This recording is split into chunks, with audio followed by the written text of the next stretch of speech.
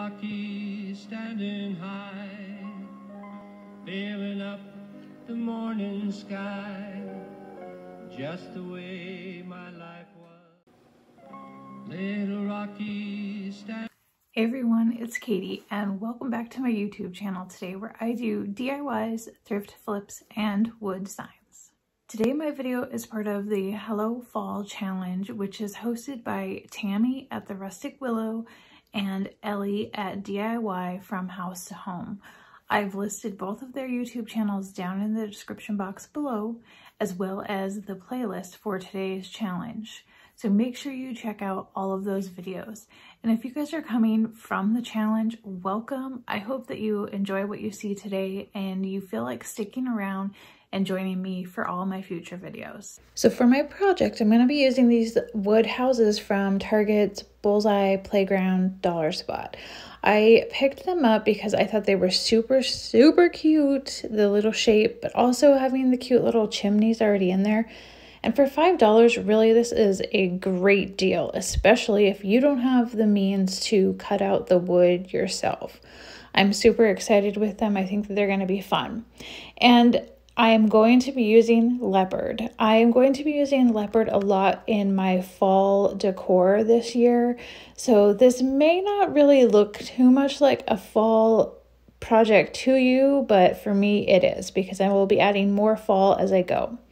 So I'm just using the Waverly wax paint, or wax, it's not paint, and just doing the sides and the back, and then I just kind of wiped off the chimneys. And then I'm going to pull apart my napkin because it is a 2-ply and I just need the one. I'm using some Mod Podge from the Dollar Tree and a paintbrush.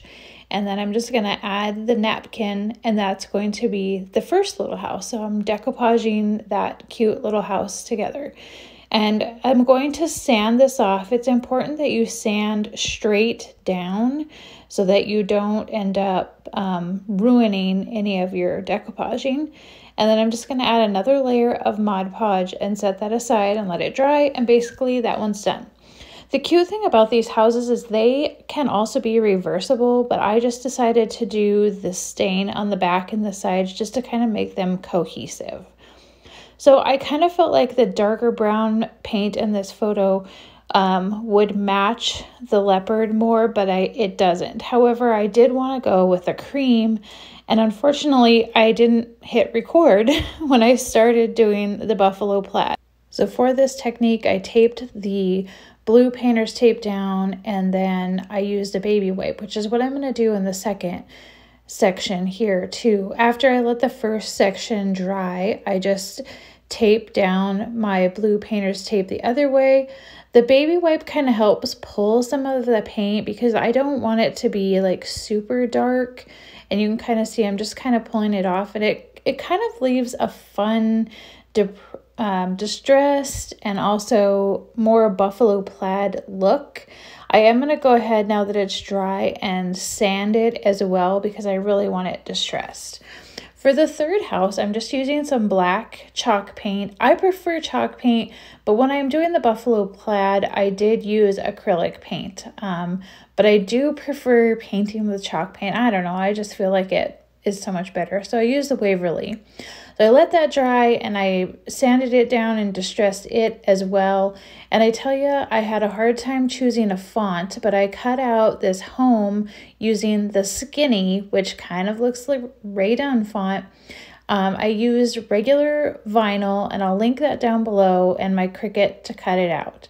That is my project today. Super simple and cute, and I hope that you guys enjoy it. And again, I hope that you enjoy visiting here from the challenge, and I hope to see you in the future. Today's project was super cute and super simple, and I hope that it inspires you to run out and find these little houses if you can. Oh my gosh, I think they're sold out. But they were super fun to decorate. Let me know if you think leopard is a great fall color as well. And make sure that you guys are following me on all my social media. I would love to interact with you on a regular basis. Have a great day, everyone. Little Rockies loving in the morning. Little Rockies.